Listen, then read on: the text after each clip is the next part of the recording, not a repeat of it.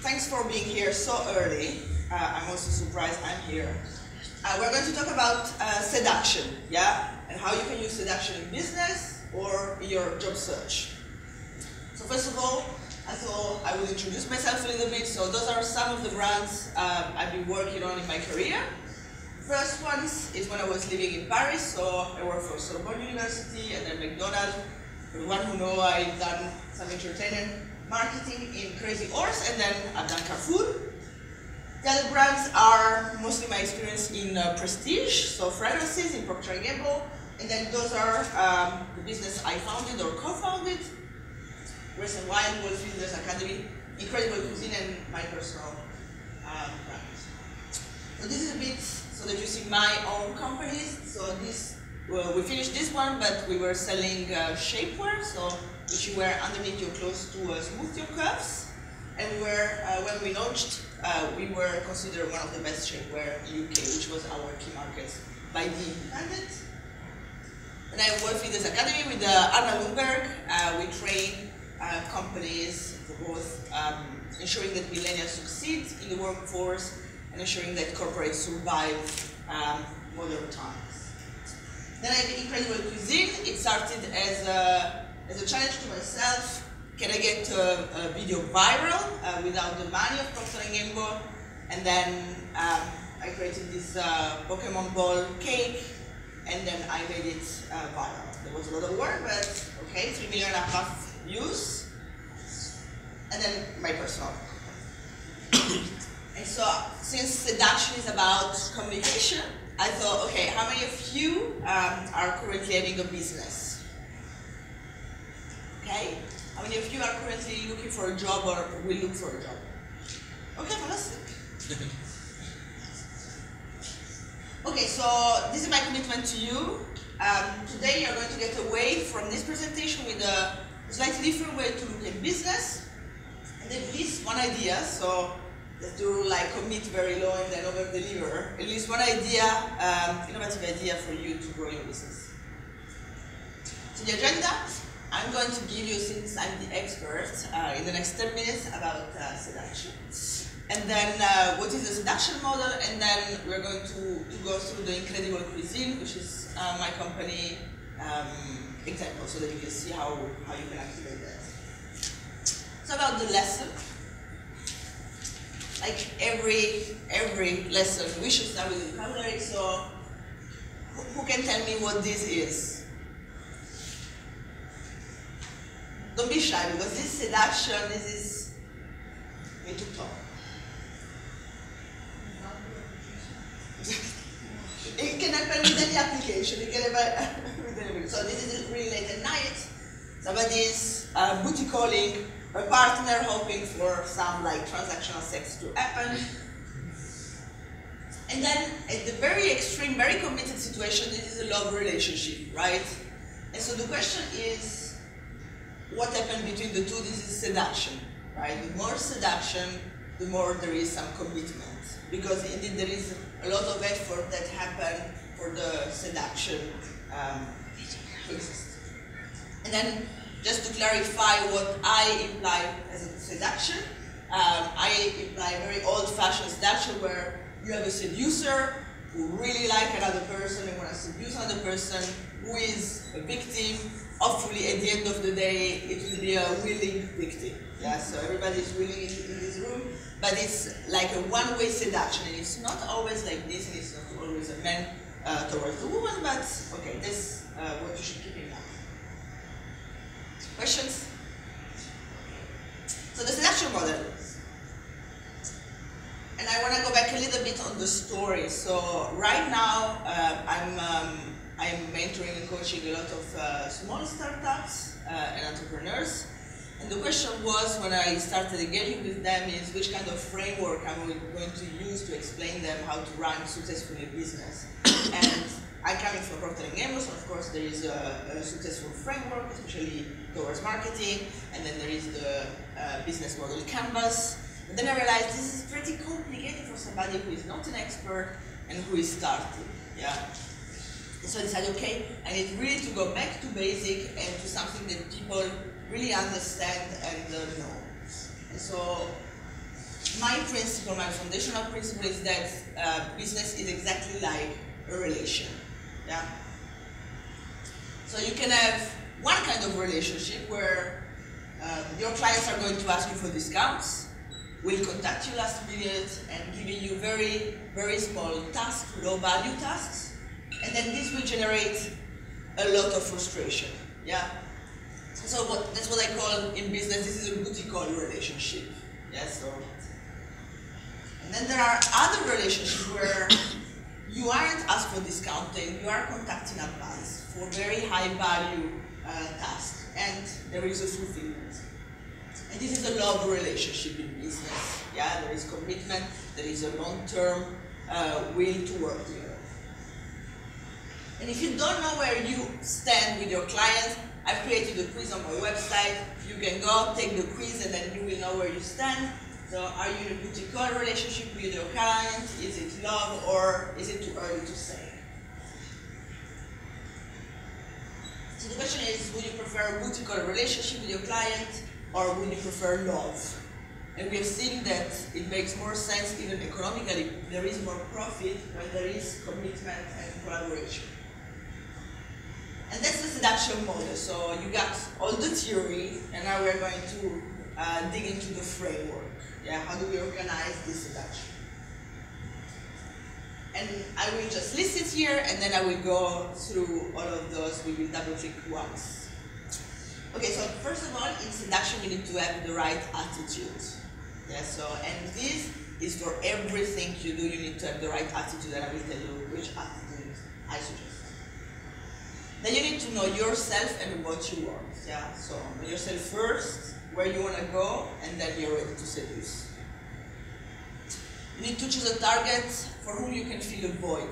If there is no void, so no need, no issue, no openingness for somebody, there's no seduction. Yeah?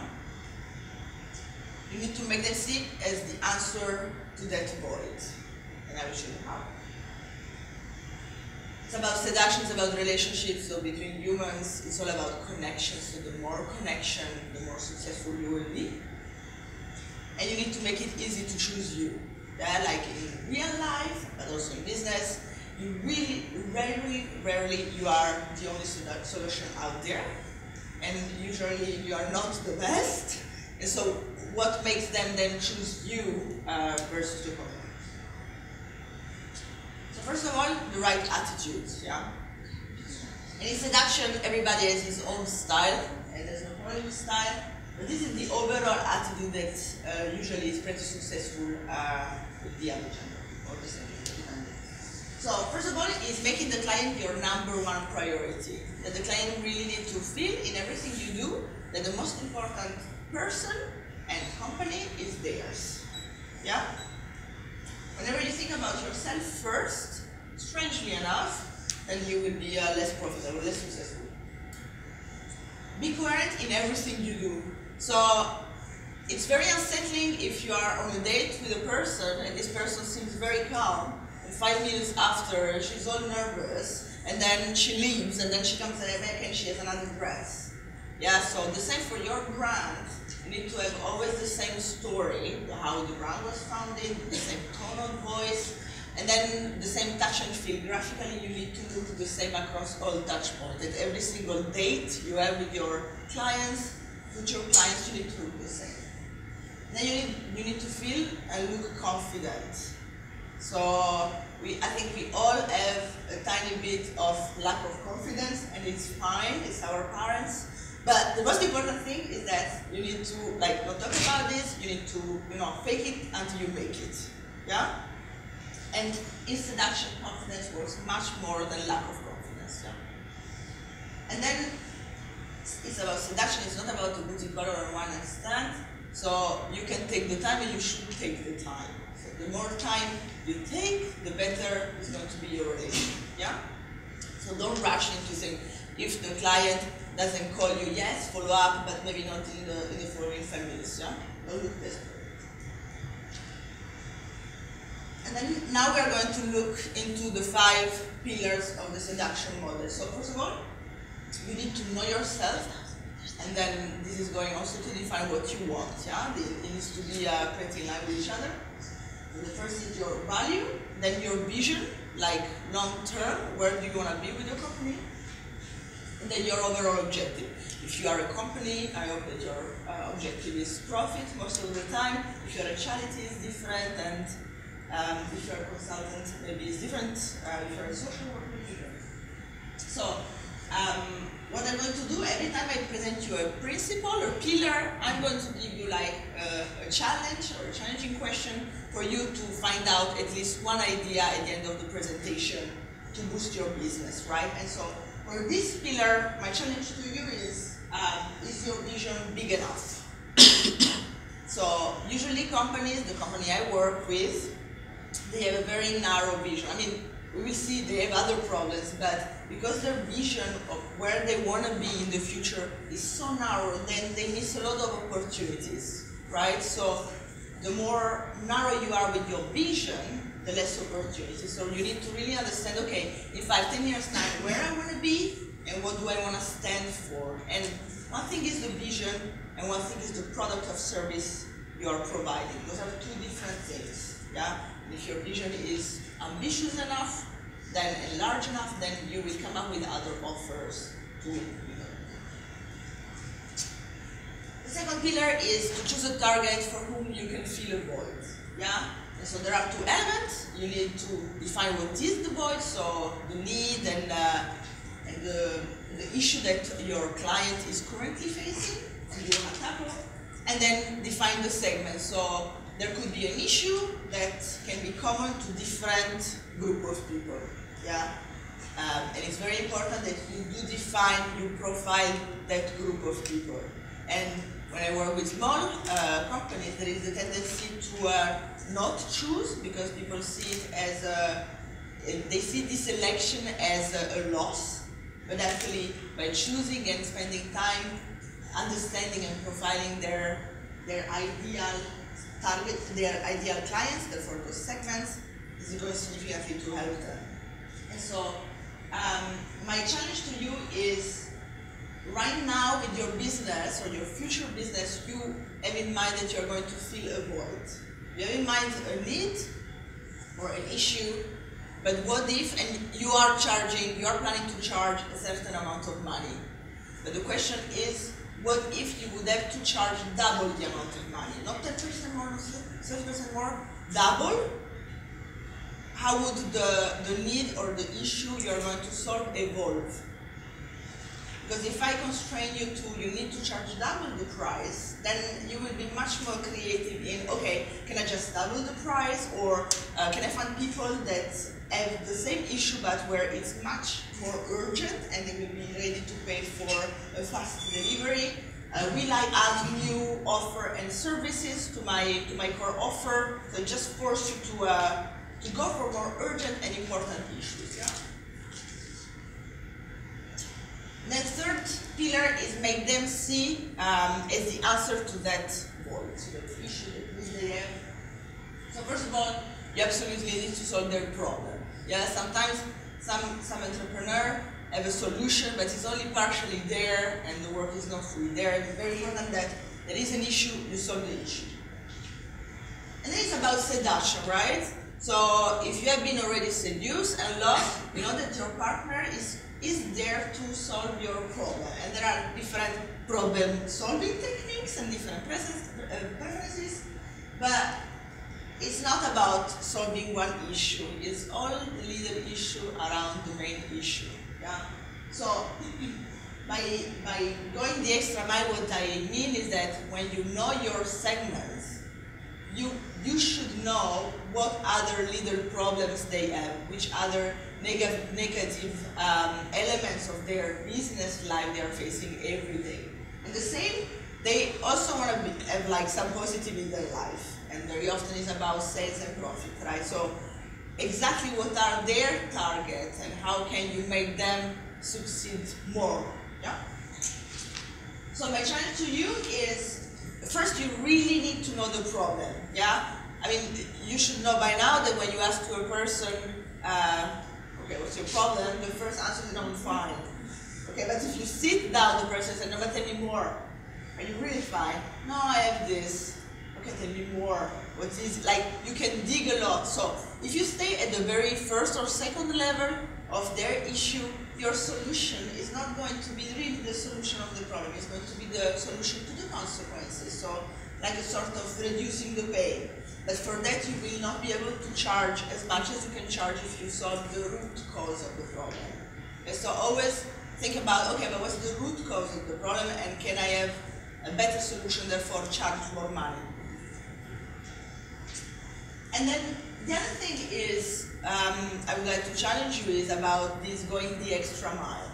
Yes, so sometimes entrepreneur narrow down to, okay, my job is to solve this issue, but then it's going to be very helpful if they just step back a bit and think about all those other issues. So, if you're having a company right now, it would be profitable to you to think about your clients as having other issues and other positive things they are looking for. How are you going to help them? And be very, very creative. If you're selling cars and your clients are companies that are looking to grow their sales, there are ideas, there are creative ideas, but that's why you can then charge more or be differentiated, right? Then, yes, seduction is about fostering connection, a feeling of connection.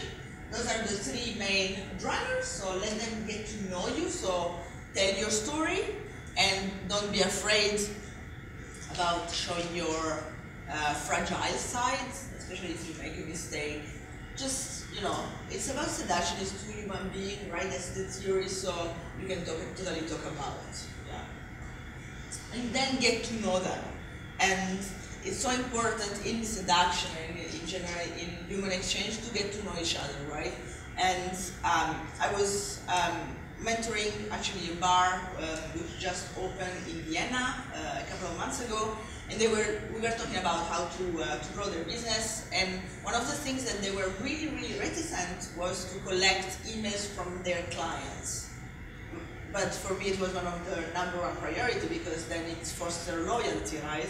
And so I managed to convince them by telling them, okay, but if you really wanted them to fall in love with you, if you think about a person you want to make this person fall in love with you, you would want to communicate with this person, and you would want to share news about your life, and vice versa. You want to get, like information from them and get to know them. And in email from your clients is just that. And then show that you care. So seduction in reality is all about the other person, as I told you. So it's all about generosity and how do you share that you care.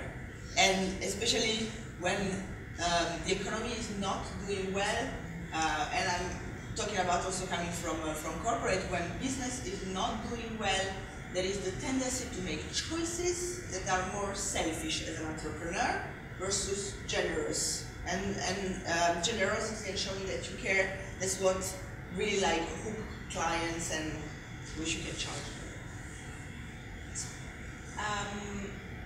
Yeah, so the question is, right now you are having, or you will be having clients, and you are treating them in a certain way. Yeah, you have established a way to communicate, yeah, to manage the business. Now, what you should think about is, okay, if those were people I wanna make them fall in love with me, what is the element that is missing? Maybe I don't communicate often enough, or I don't communicate on my story. So think about how do you make them fall in love. And nobody is a perfect seducer, so we all have opportunities. Number 5 is make it easy to choose you. So the first point, eliminate reason not to choose you. This is very important, and you really need to be pretty tough on yourself and on your company. Don't be like an ostrich, like the head in the sand. I was talking with an entrepreneur who created a website, and it's a sort of, let's say, enriched LinkedIn for entrepreneur. And then, okay, it was a very confusing website, but even if the idea can be interesting. But then I asked, okay, how do I invite all my LinkedIn contacts to this new platform? and there was no way. So the only way was to invite email by email my content, but some I don't even have an email. So this is a total, for me, blockage to the growth of this platform. And it might still grow, but wow, like in terms of make it easy to choose you, this is not happening there. So think about, okay, what are the reasons, and some could be price, but how do you tackle all the question? And some you might decide, no, there's no solution, but if you don't even think about it, then you cannot find a solution. And then appear to be an object of desire.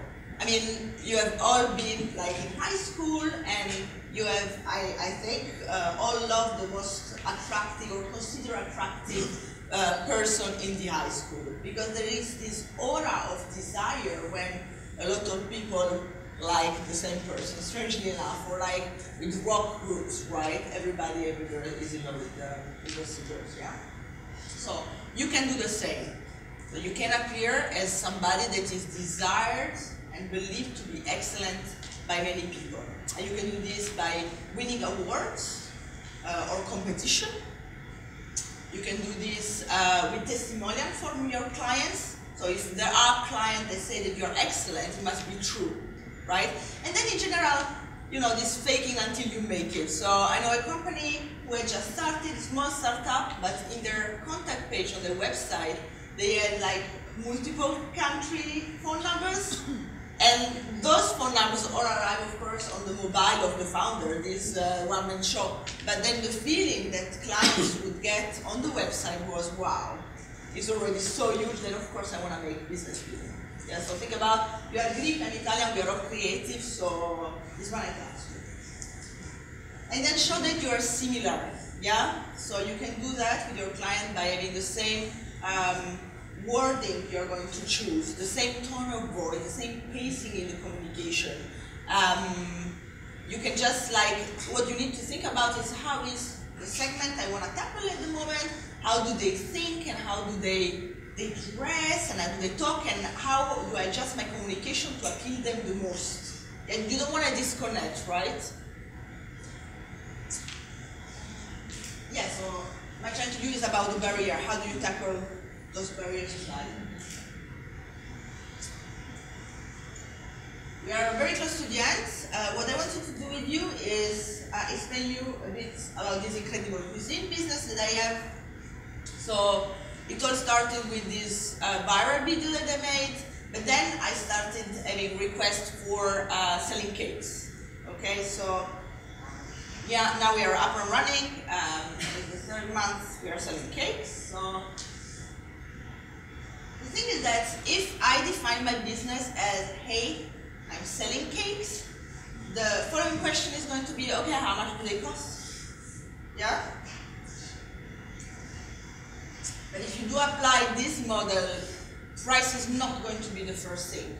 And yes, there is a crisis, but it's better to move from the first thing that your client is asking you to the third thing that your client is asking you. You have already built value in between, right?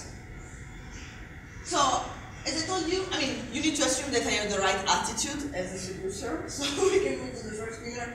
So you need to know yourself and what you want. So for me, what is important for me, my objective is profit, yeah, not sales, so profit and building profit. And then my value, so I grew up in Procter Gamble, my number one value is consumer is boss. Consumer is boss. And then I have a lot of experience in premium luxury goods, so for me, a premium experience, this is what I really believe. I don't do cheap things. Yeah? Then I choose a target. Yeah? And it's not like I woke up one morning and say, boom, that's my target. But then I just try different things, and then I notice a trend, and then I fuel the trend. And so my victim is executive working moms feeling guilty about not spending enough time with their kids. Yeah, and I love this guilty element because for those parents that are working, there is some money, there is guilt, therefore there is a premium price. And how do I make them see myself as the answer to their void? I make fully customized cakes, whatever they ask, or I suggest, we make, and we deliver 24/7. So I live in Geneva, and 24/7 is not really in the culture, and I know my competition doesn't do it necessarily, so we do that. And then foster a feeling of connection. So what I do when my client contact me, we have a sort of cake consultation. I mean, I don't have to spell it that way, but it's all about, okay, you need a cake. They need a cake, yeah? They spell their needs. I say, okay, is it for your daughter, son? Yes, I want. Oh, what does she like? Cats. Okay, but flying cats. Okay, no problem. So we could make a flying cat. I check usually their Facebook page so that I know a bit of their background about talking the same language and, you know, like hinting that you kind of know them already. And the price actually is the last thing we talk. They ask me for the price, I give the price, they say thank you. And I know it didn't happen to me in other businesses, but it's just like when you nail those things, you know. When price is one of the last things you're asked, you know you got something right. And then after, I mean, it's all about premium experience for me. So, and I'm selling an experience, I'm not selling a cake, so I'm selling a beautiful memory, picture with their friends. I'm selling the mom, like uploading picture on Instagram to show to other moms how great moms they are. And then on top, I send professional picture and videos of the cake to the mom during the night of the event. And then naturally the answer is what? We love the cake, it was amazing. So there is a very positive relook after the service, which is always a good thing to have. And then make it easy to choose you. I am where they are, where my clients are. So my clients are executive working moms. And in Geneva, this often is overlapped with expatriates. And therefore, I'm an expatriate and I'm also in mom's Facebook group, despite not being a mom. And then the beautiful thing is that now I have enough raving clients that when somebody asks, do you know somebody making a cake, other people recommend my brand or myself. So very often I have 2-3 people recommending me when somebody asks, and then I get the deal. Yeah? So looking desirable. Yeah? So these are the kind of cakes we make. And so you need to imagine this one, this white horse. The little girl covered the horse in transparent coat, and now the horse is in her room. Because of course I'm not selling a cake, I'm selling a dream, right? And she wanted to keep that dream with her. So what's the result of this? I'm currently selling at twice the price of the market, which is a good place to be. And so now I'm checking, okay, how do I charge more for it? Okay, I'm almost done. So what I want to check is, did you find like, did you see a new way to look at business? Yes? And then did you get at least one idea or something you're going to explore after this presentation on how to grow your business? Yes? Okay, so, of course I'm going to pitch you and sell you something. I have a Customer Seduction Course. Right now, I have just really touched on this Customer Seduction model, but I will spend in January 4 weeks looking at each of the points and the sub-points. So if you have a business and this model resonated with you, it's really worth for you to jump in the training. It's an online training, and it's actually, I choose pay what you think it was worth at the end. So that you have no reason not to take the course and get a better business. Yeah? So that's about me. This is how we can stay in touch. And so I'm always trying to prove myself. So if you can take note on how I did in the presentation and send me feedback, and you can send to tell me more at serenademani.com. And that's it. Thank you so much. Very short and very seductive. Yeah, no, you didn't see anything. It's the morning. Do you have